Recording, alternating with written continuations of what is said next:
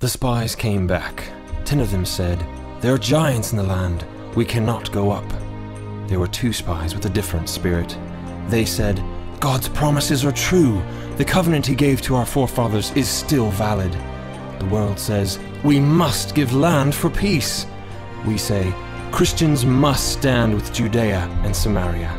The world presents a biased and negative representation. It is now time for the Joshua and Caleb Report. Stories from the heartland of Israel.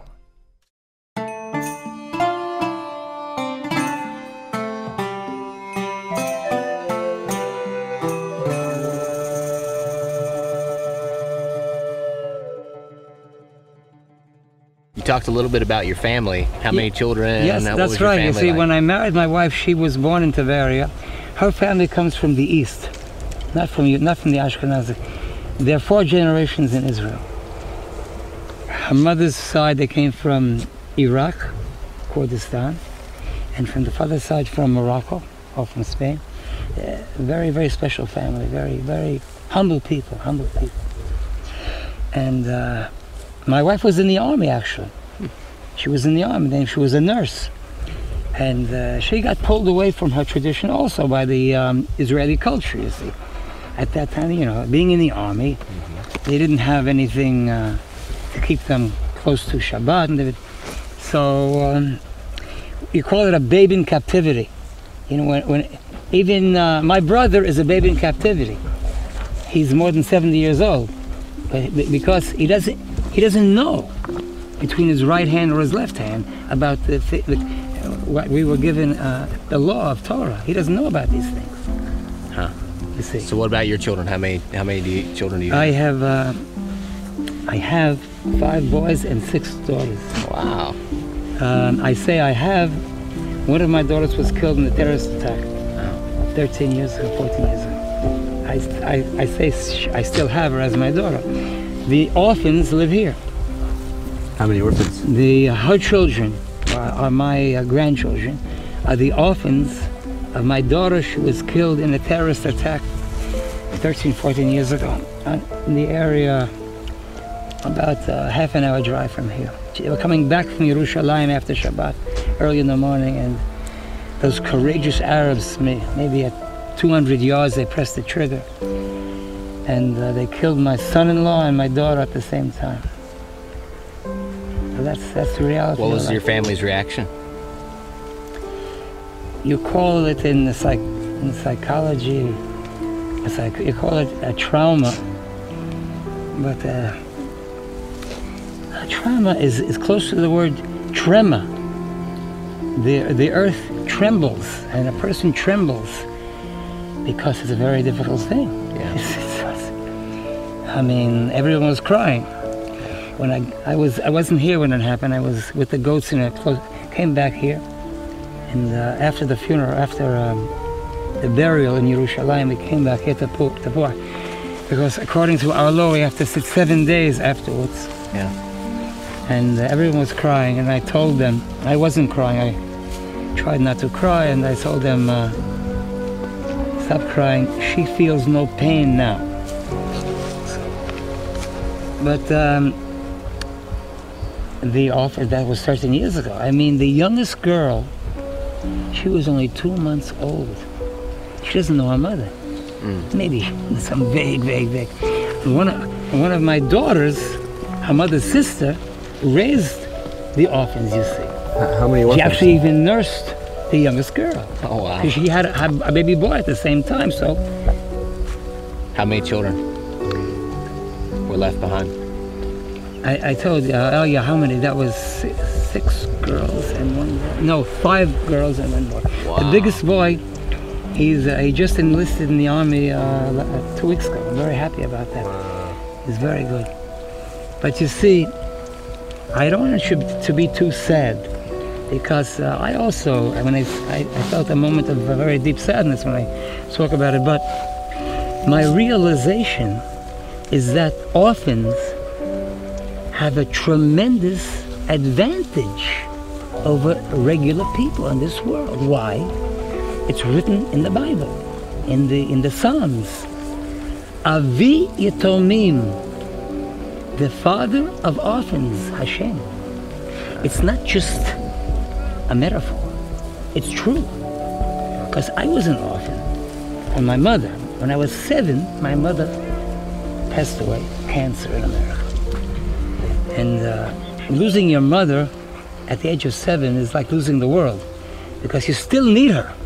Yeah. And you know her. It's not being at the age of 1 or 2. It's very, very clear, but you still need her. You're not independent. So it was difficult for me, but thank God, Baruch Hashem, I think with that credit I came to Israel. I was given the credit of coming to Israel, Be'ezrat Hashem, because I had no Zionist upbringing, I had no religious upbringing. Why did I take that boat? So what was your response? Because there has to be some kind of response to something so tragic happening in your family. What did you do with that? I mean, when my wife and my son-in-law were killed. Yeah. The first thing, you have to, I use the word demonstrate. It's like a superficial word. You have to show in a very real way to all your children, that's to strengthen the whole family, especially to the orphans, that you're not afraid of them. Which I mean my life with the flock, I'm in contact with them.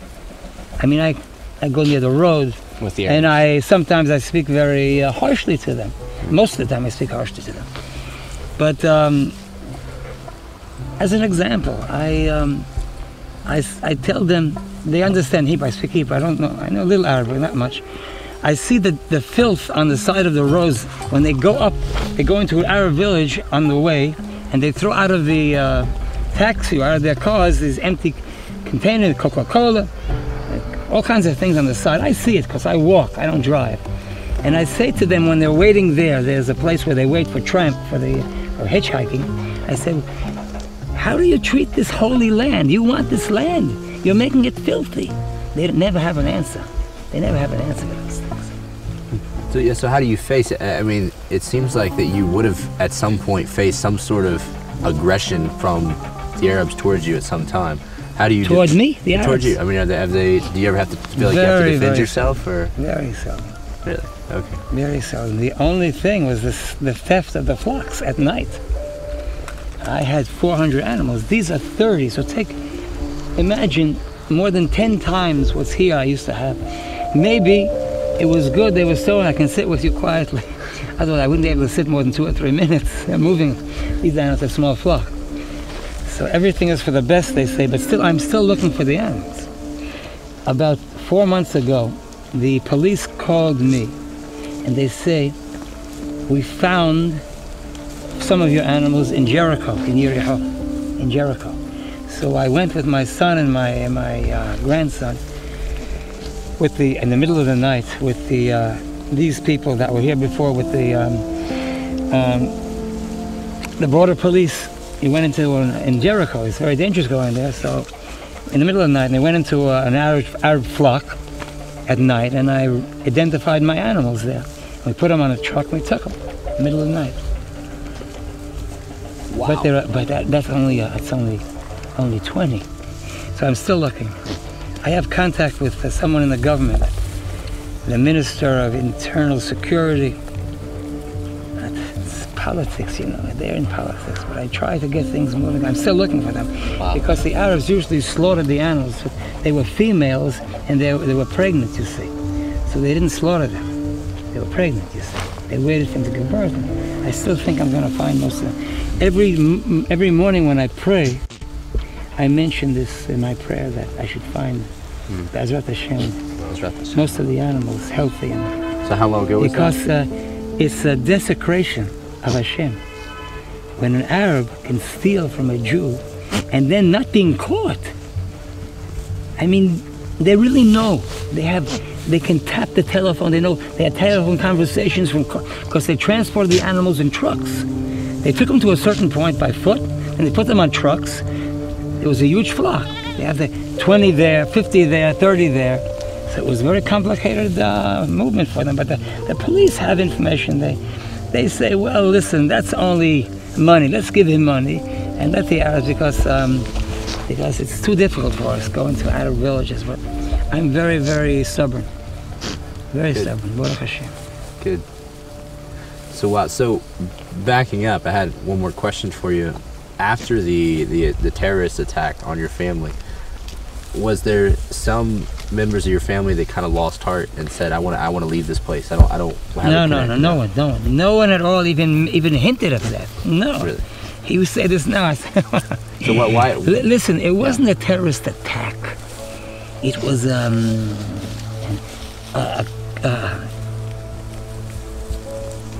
ambush from a distance.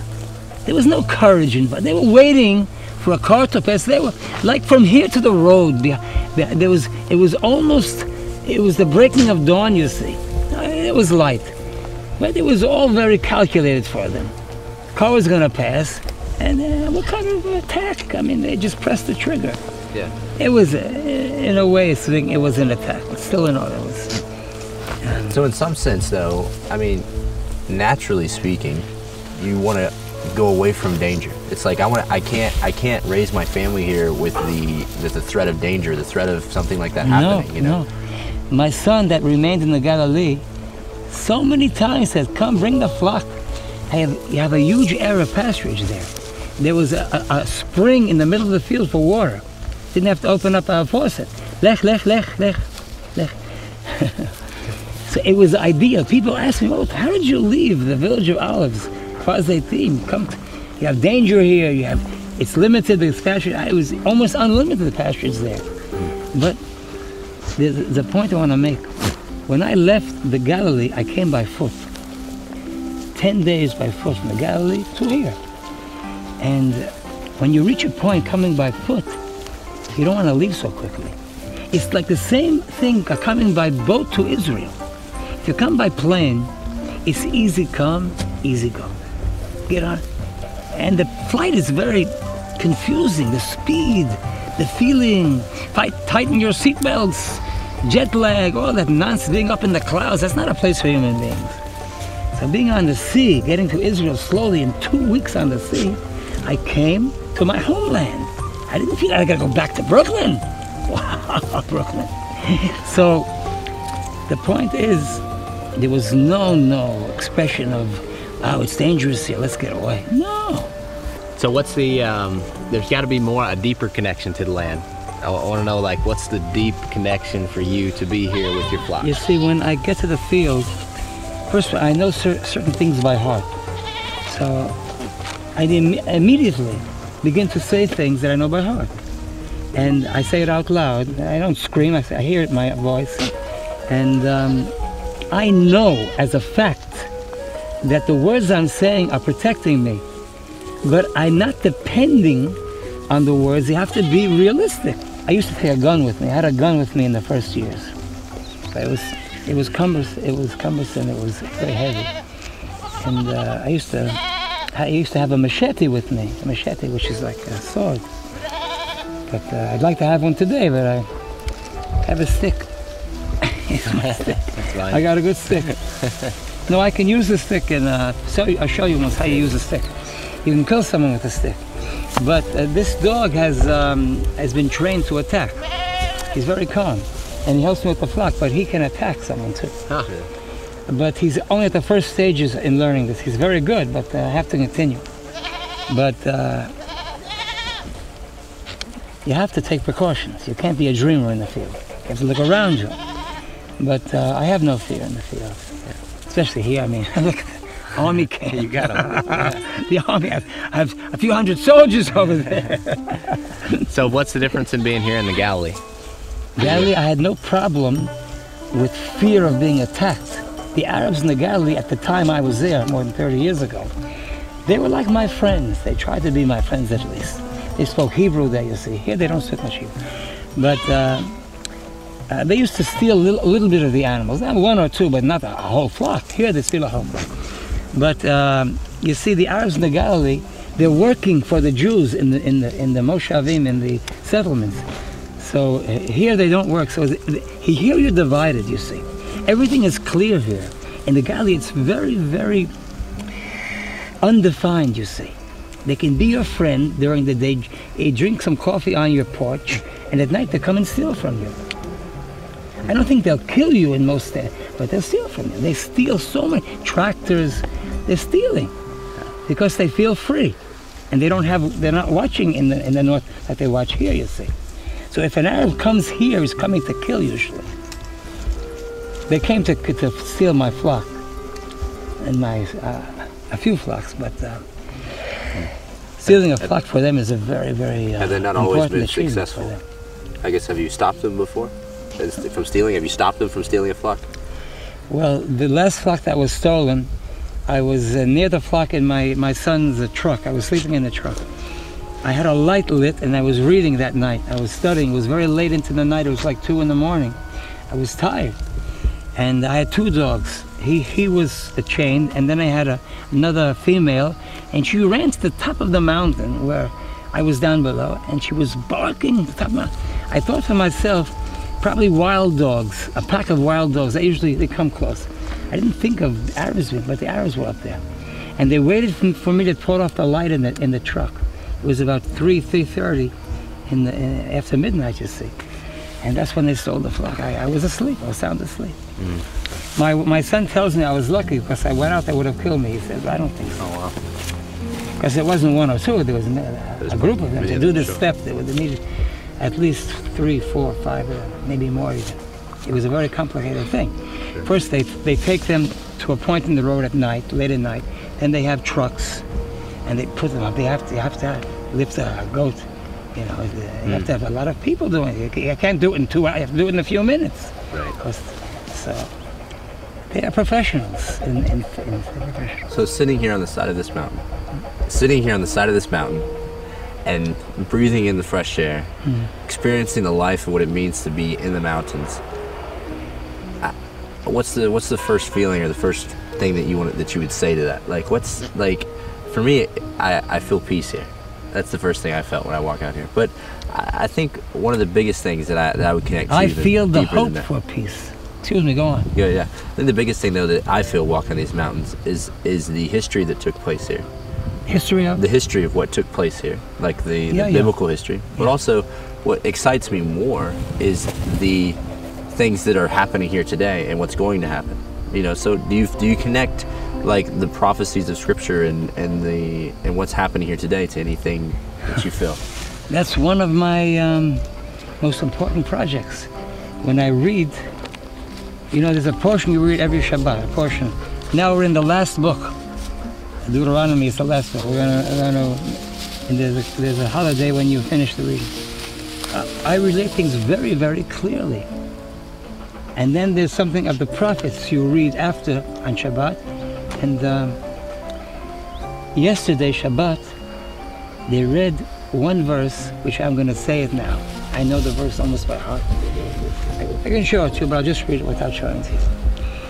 And it's in the middle of a prophecy of Yirmiyahu, of Jeremiah. And before we get to this verse, there are very difficult verses, very warnings. And then the very positive verse, it says, Manawu al harim ragle mevaser. That's half of the verse.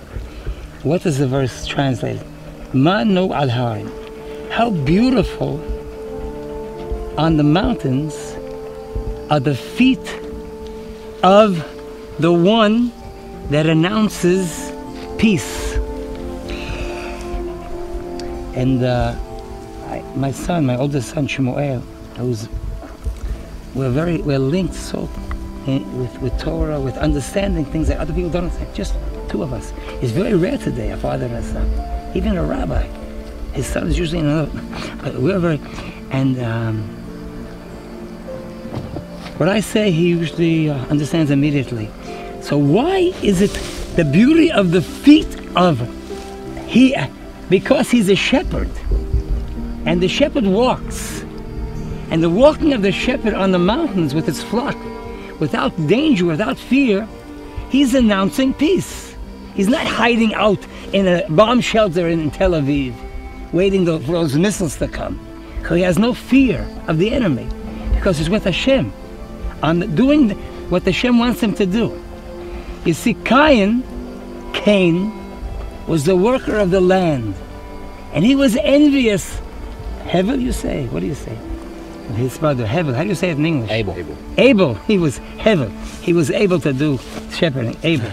You see, he was envious because he used to sweat. And you see, Hevel, he was also worked hard, but he didn't have to sweat like him. But God received the sacrifice of Abel, and Cain killed out of envy. He killed Abel because he was.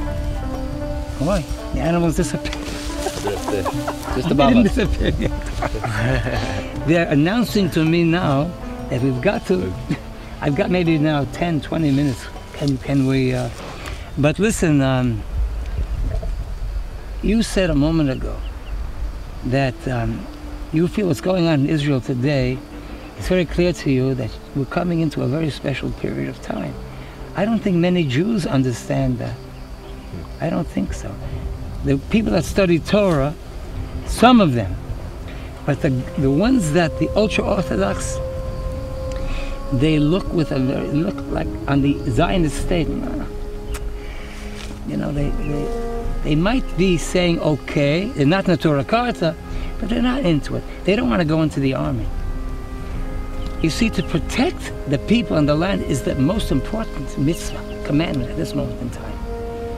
Even if that soldier up on the tower doesn't know what Shabbat is all about, and he doesn't have a yarmulke, he's doing a more important mitzvah than the greatest rabbi, because he's protecting life.